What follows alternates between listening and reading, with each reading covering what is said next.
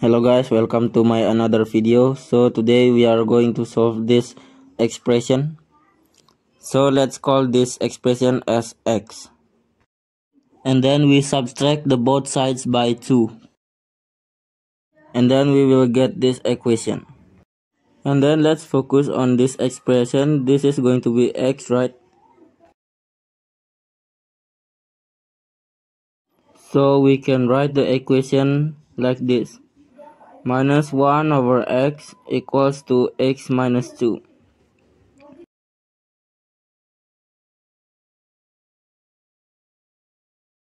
And then we multiply the both sides by x.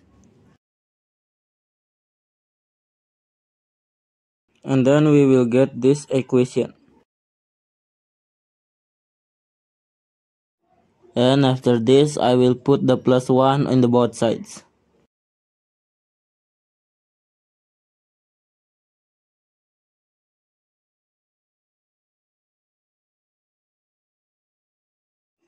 So the left hand side will be 0 and the right hand side will be x squared minus 2x plus 1. Remember this form, x squared minus 2x plus 1. This is equals to x minus 1 squared.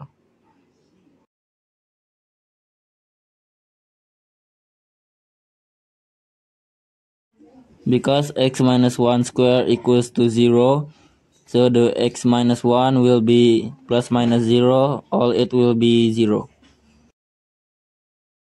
Because x minus 1 equals to 0, so x equals to 1.